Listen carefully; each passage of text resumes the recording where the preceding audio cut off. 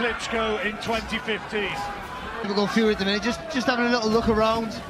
He sort of half paused with the jab and then throws a solid one. For a big guy, it's amazing he can do that. And no great drama. Straight after it, just testing the water. He's always been caught by that cutting. Fury's last round ended. It's just because he's a southpaw, so you know, just sometimes back second time around when he beat. Establish a solid jab. You know, you got to make sure it comes back. Sure, Deontay Wilder will be what. And Valin's throwing the shots. He just lacks a little bit of conviction with him. That's all.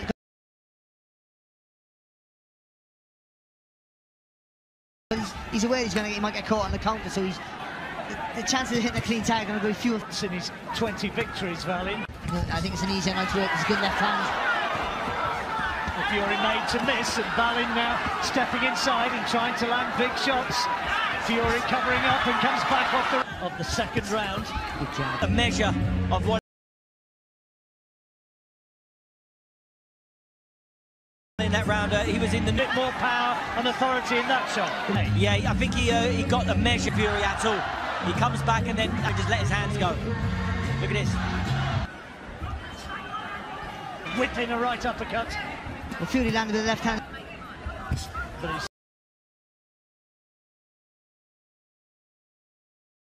still there. Weeks, the referee. Valin still game, still coming to walk forward. Just lacked a bit more weight than he probably needs. And there is a cut over the right eye. Replay picks up exactly how that came. That's Tony Weeks, the referee.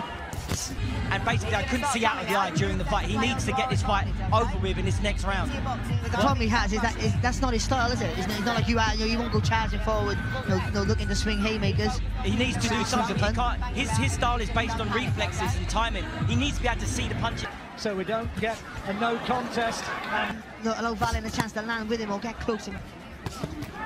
Catches Valin as he comes in. And let's hope it doesn't affect his performance in such a situation across over his eye. So I think he has to sort of stay. I think you got to be more urgent, a little bit more, maybe more. Throw that left hand over the top.